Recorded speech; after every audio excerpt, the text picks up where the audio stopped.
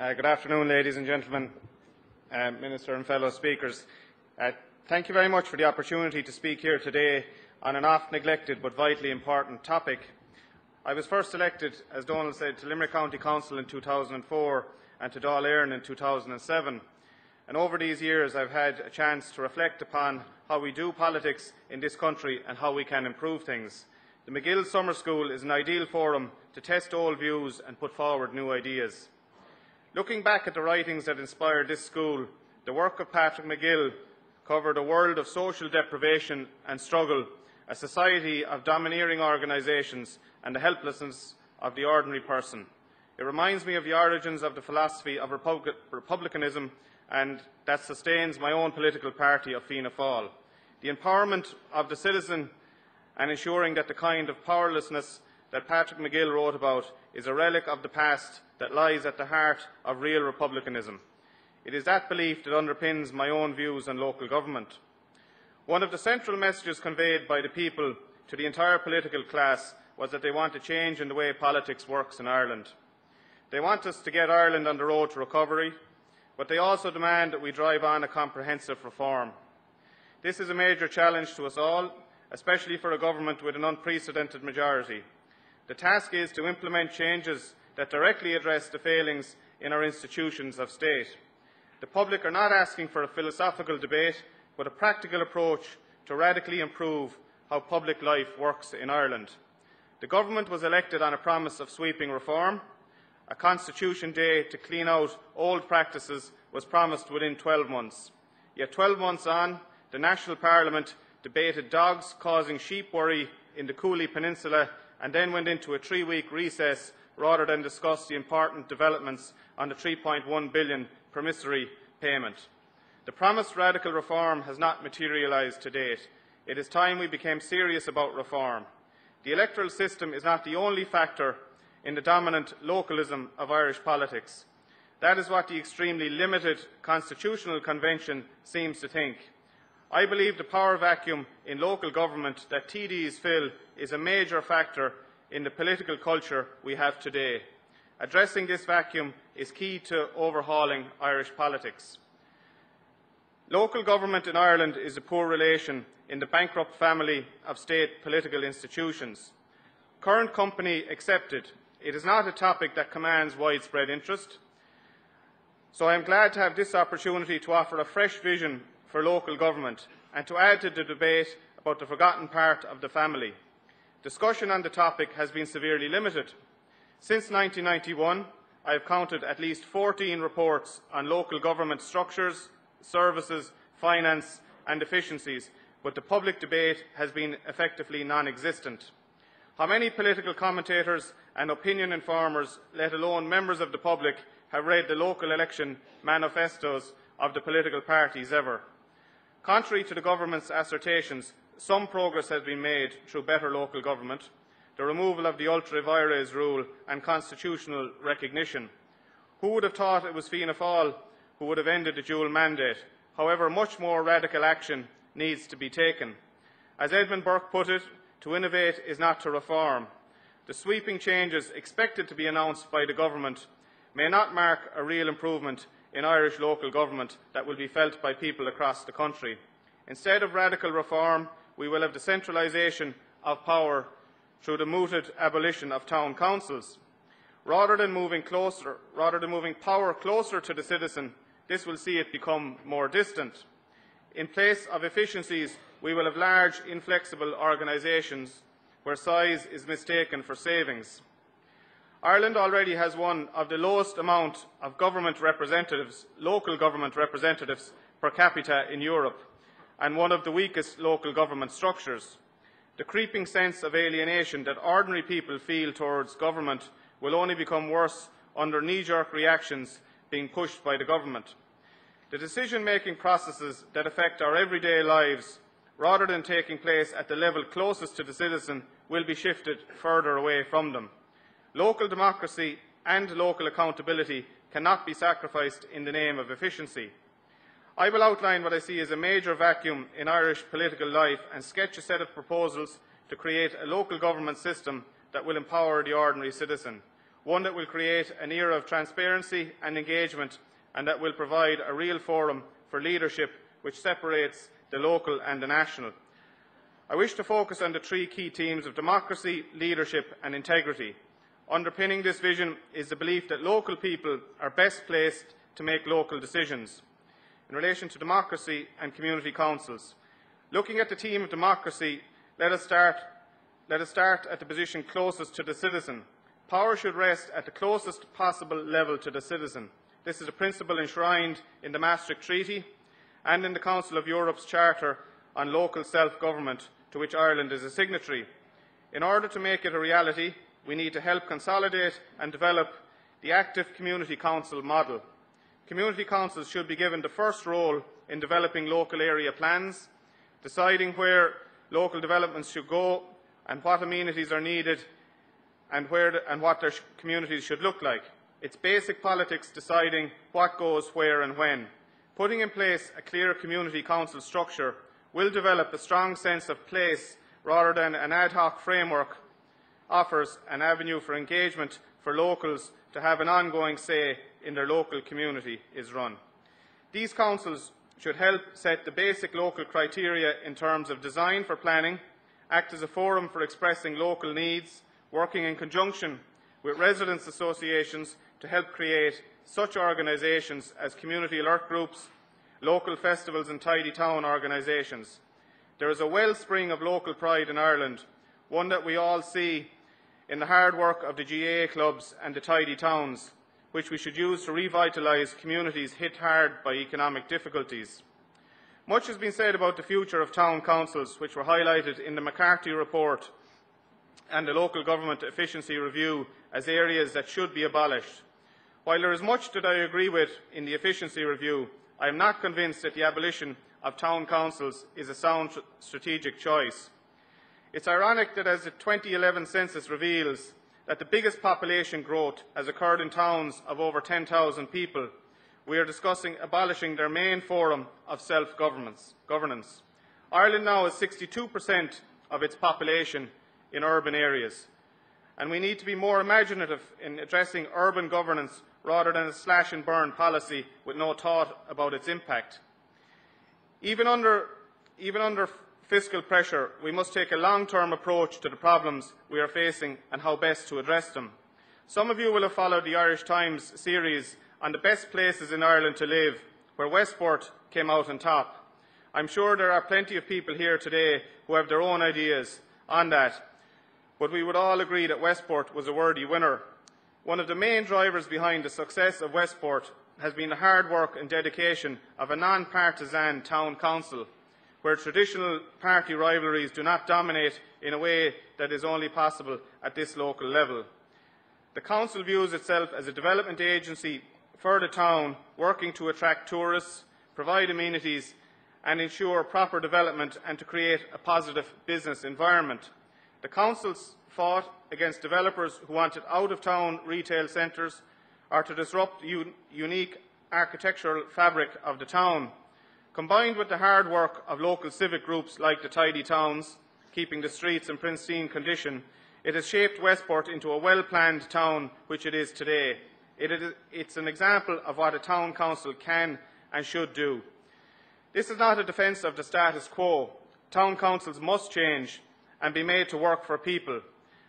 In order to ensure value for money, rebuild the trust in the public in a political system shaken by the Mahon and Moriarty tribunals and the weaknesses exposed over the past few years, we have to take strong action. It is vital that we cut costs and ensure that self-serving junkets such as conferences and twinning trips are cut out. I believe that the basic payment to town councillors and ad hoc expenses for conferences should be completely eliminated. Any foreign travel should be entirely self-financed and focus solely on economic links and cultural exchanges for students and young people who benefit most from such efforts. To survive, town councils must return to real civic engagement with local people making local decisions. I believe that information technology offers a chance to radically close the gap between officials, representatives and the people they serve. As the Mahon Tribunal pointed out, it is critical that we shine a light on the internal workings of organisations that exist to serve the people. A new era of transparency and engagement will shake Irish political culture up in bold new ways. It is a chance to breathe new life into Irish democracy. The 2006 Task Force on Citizenship, and more recently the work of We the Citizens, shows a real appetite amongst the public for engaging with the political system and taking an active role in decision making. Local people making local decisions should be facilitated by live streaming of all council meetings, open online Q&A forums with councillors and officials, ensuring that planning documentation is freely available online as recommended by Mahon, facilities for lodging complaints and proposing solutions, plebiscites on local issues, and participatory in the budgeting process and petitions for actions on specific areas. Progress has already been made in this area through the SOWIT project between researchers in UCC, Trinity College Dublin and Kilkenny County Council. More than just canvassing for locals' opinions, it also forms the basis for producing viable solutions to the problems that local areas face. I hope that this model will be built upon across all local authority areas, utilising our technological capacity to make politics more transparent and open to engagement will change how we do politics more than any constitutional convention ever could. Now, in relation to leadership, I believe that directly elected mayors represent a chance to introduce real leadership in local authorities, rebalance power away from over-dominant officials and refresh our republic. A central individual provides an opportunity to drive forward an agenda, fight for the advancement of the local government needs, heighten the visibility of the local authority, act as a champion for the local area, and broaden engagement with the public and promoting greater accountability. Mayors provide clear lines of accountability and effective leadership so that it is clear to everyone where the buck stops. The unique legitimacy and mandate of mayors, combined with the stability of a political term in which mayors cannot be removed from office at the whim of political colleagues, can enable bolder and braver choices to be made in a way that divvying up the Cathaoirleach position amongst parties cannot. This means that mayors can take up the challenging role of breaking down the silo effect of the civil service and tackle the issue of local government financing, which needs to be developed in tandem with the structural reforms. An outward-looking approach is critical if localities are to compete with cities across Europe and globally. A strong champion and ambassador will be the key. Whether it is attracting inward business, investment or lobbying for national or European funding, mayors have a vital role to play. For instance, working within the Committee of the Region structure in the EU to secure EU grants or the European Investment Bank funding, a Dublin mayor could help secure additional funding for specific Dublin projects such as revitalising Dublin Bay or utilising Dublin's maritime tradition. The successful London bid for the 2012 Olympics, launched by Ken Livingstone, is perhaps the most striking and high-profile example of a role a mayor can play in getting a big achievement for their area. There are also a number of international examples of the contribution mayors can make in generating local economic development. In the US, mayors like Rudy Giuliani's transformation of New York through combating crime with a zero-tolerance approach and the leadership in the dark moments of 9/11 stand out as an example of real civic leadership. At the moment, the Mayor of Chicago, Rahm Emanuel, has just launched a new, bold Chicago Infrastructure Trust. This trust aims to finance infrastructure projects by leveraging private capital to fund critical infrastructure projects, which would then repay the investors without having to sell off public assets. There are certain ideas suited to certain cities, but they are the kind of ideas that Ireland needs and can promote by showing a bit more imagination in local government. I mentioned earlier the assumption that big is equal to efficient is not always the case.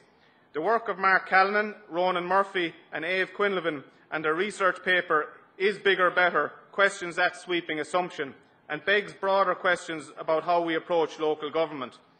I think that the innovation and flexibility shown by executive mayors stands in stark contrast to the top-down silo approach of large bureaucracies. It illustrates the findings of the research brief and the potential for local leaders coming up with solutions rather than diktats from Dublin.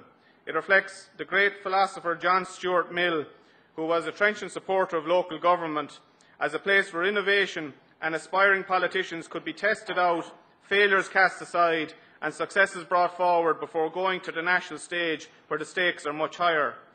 In my view, they should supplant the city manager to become executive mayors with a full-time, fixed-term, remunerated position. It is important that additional powers are devolved to the local authority in order to ensure that the position is justified as a real gain for the people involved.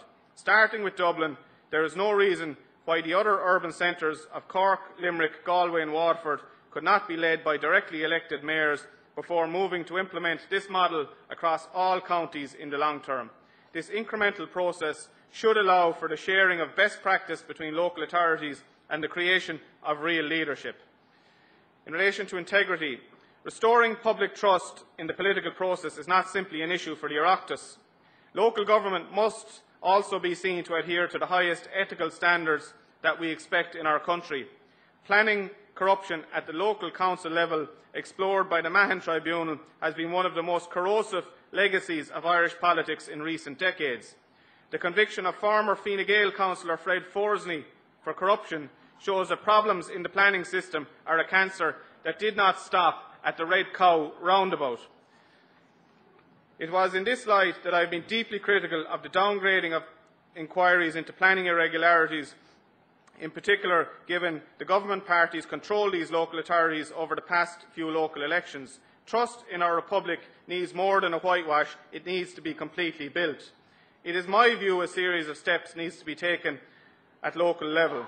Firstly, the rigorous enforcement of rules relating to the corporate donations and lobbying in local government by a specialised section of SIPO. Secondly, the introduction and application of whistleblower legislation to local authorities. Thirdly, the full implementation of the comprehensive recommendations of the Mahon Tribunal. The Tribunal came forward with a series of recommendations to underpin the integrity of the local government planning system. I fully support its recommendations. It is vital that councillors are fully trained and equipped to look at the complexity of planning decisions and their own interests in the decisions open to full public scrutiny. An open, internet-accessible registration of donations and interest by local authority members will enhance transparency over the monetary interest of elected representatives. Stringent auditing systems will need to be put in place and maintained in order to ensure that potential corruption in procurement or other use of public money is avoided. I believe that the role of the Controller and Auditor General should be extended to cover local authorities. Fianna Fáil published a bill to this effect which was rejected by the Government. Opening up local government to greater financial transparency would be a key to an immediate objective of the Government. Accountability and integrity in public life should stretch from the halls of government buildings to the lowest town council chamber, no exceptions. In conclusion, Fianna Fáil is a Republican party and our Republican philosophy rests on the active role of the citizen, a belief in Lincoln's phrase of government by the people, of the people and for the people. A true republic allows its people to take an engaged, ongoing role in shaping their lives. In local government, this means by, for and of the community. I believe that reforming local government along the key themes of democracy, leadership and integrity will help achieve this. It will not just restore faith in the political system, it will reinvigorate it with new blood, fresh thinking and bold solutions to the problems old and new. It's time we change how we do things, and let's start with local government. Thank you.